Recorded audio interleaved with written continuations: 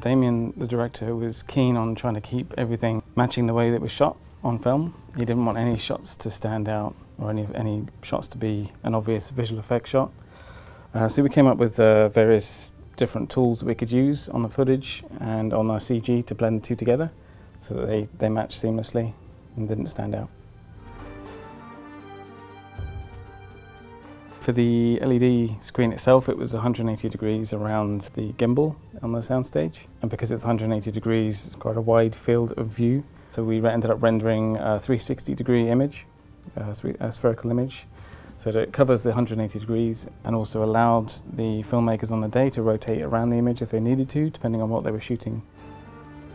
We rendered approximately 90 minutes of footage. This included the 360 renders that we did for each of the sequences. We also rendered a front view, side view, left, right, and then a rear view for each of them, just in case they wanted to have a slightly higher resolution version for any close-ups that they were shooting.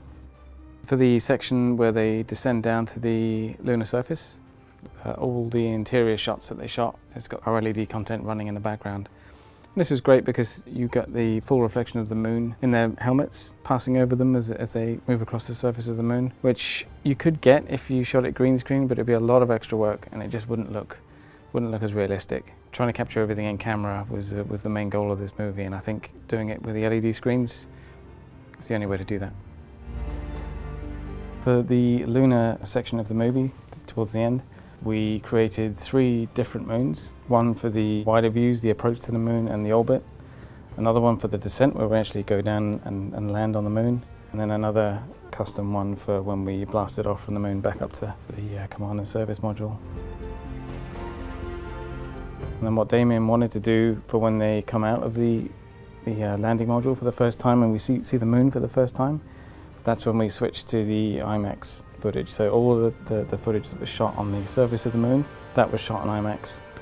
Everything inside was shot 16mm. So there's a shot we've got just after they touch down, where they open up the door with 16mm, and we come out through the door, and then we actually expand out top and bottom to the full IMAX, which looks quite striking when you see it. You know, you feel the view suddenly gets much wider, and it makes the moon feel pretty immense. The moon area that they chose was a quarry area just outside Atlanta. They landscaped an area to make it feel like the moon, and then they set dressed, placed rocks around the scene and various craters throughout the environment so they could get most of that in camera, which was the main goal. Once it had been shot, we then had to remove some of the soil mounds to make it feel obviously like the moon. It just keeps going and going. We also had to top up some of the lighting, so the light was really powerful on the day, but it wasn't quite powerful enough that we couldn't see a visible pool of light. So we had to extend that light round so you never really saw where it began or ended. The thing that stands out the most for me on First Man was getting the content ready for these LED screens. It was really good to see the shots when they came back as scans, how it all fit together nicely, how nicely all the reflections worked.